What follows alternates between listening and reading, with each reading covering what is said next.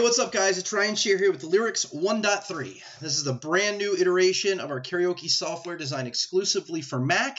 Because there are quite a few new features to cover today, I'm going to jump right into it. What you're going to notice right here on the skin, on both the default LYRX skin as well as the LYRX 12 skin that's built into options, is a new slider that you can move left and right. This allows you to mute the guide vocal for multiplex karaoke tracks that have the guide vocal in either the left or right channel. So now you have a way to remove the guide vocal or apply it. Depending on the position of the fader, it also kind of adjusts the volume on that guide vocal. So that's one of the new features found in 1.3. You're also going to notice a brand new drop-down menu located at the very top of the software labeled Shader. Shaders allow for really stunning on-screen visualizations that you can display to the crowd, maybe when you're just running background music or between singers and sets as well. Shaders can be downloaded from shadertoy.com and applied really easily by just clicking this menu up top and clicking the Add New Shader button, and you essentially just type in the URL of the shader located at shadertoy.com and apply it. And it will add the shader to the software. Shaders come in all shapes and sizes. Some of them are quite heavy on your GPU. Some are very light. So we recommend testing all shaders thoroughly before using them in the field. But we preloaded a few shaders in here. You can hit the drop down and select them. And essentially what will happen here, let me just show you real quick, is because they are drawn by your GPU in real time, the shader will move to the sync of the. So these are beat-aware visualizations that you can now use in LYRX while just playing background music, which is a really nice addition. Also, and this is kind of the big one, you now have the ability to add key changes to songs when you're sending a singer and song to rotation.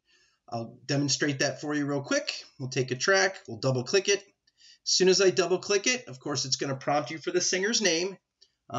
If you recall, if you drag a song on top of a singer that's already in rotation, all you have to do is hit enter because it'll pre-select their name.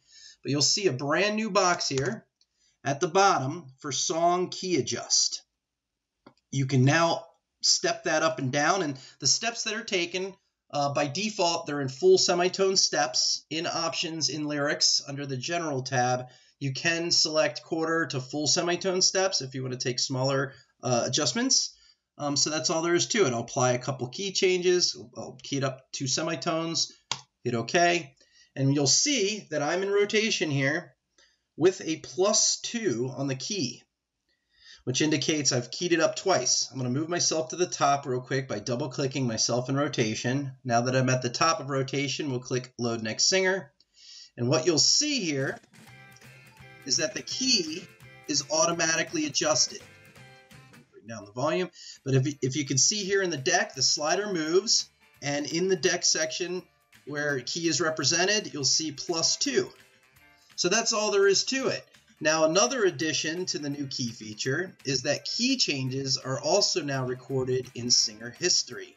So as long as you play the song for 20 full seconds, and that's 20 seconds of audio, not from the start of the track, 20 seconds of audio, the song, the singer, and the key change will be recorded in singer history.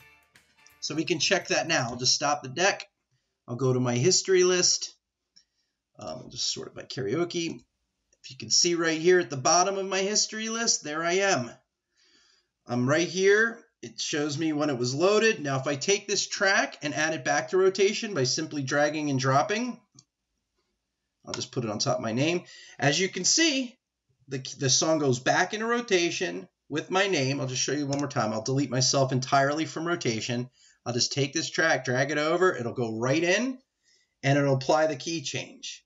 So if you recall, you can bring up singers by simply typing in S:, my name. There's everything I sang. I don't have to type my full name. I can just type RY. It'll bring up everything by Ryan. And there's that track, right? So I can search my name, find the song I sang, and if I drag it back to rotation, it'll drag my name, the song, as well as the key change and apply it right there in rotation. So that's all there is to the new key setting.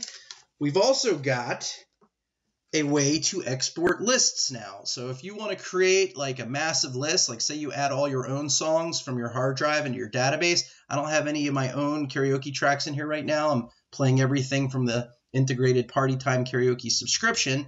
But if you did have songs in here, I'll give you an example. Here we go. Here's a few in Karaoke Hits. I can right click on the list and you'll see an option to export playlist as a CSV file. You can also export playlists as M3U playlist files, which is a great way to back up playlists or move them from machine to machine if you have to. But with the export playlist as CSV, it'll take all your data, put it into a nice little spreadsheet format so you can open it up in a spreadsheet app like Excel or OpenOffice or something like that, and quickly format it and print. So that's a quick overview of pretty much everything we've put into the new 1.3 version. I'll probably create a couple more videos in the near future that delve into these features a bit further. But for now, if you have any questions, feel free to leave them in the comments section below. Thanks.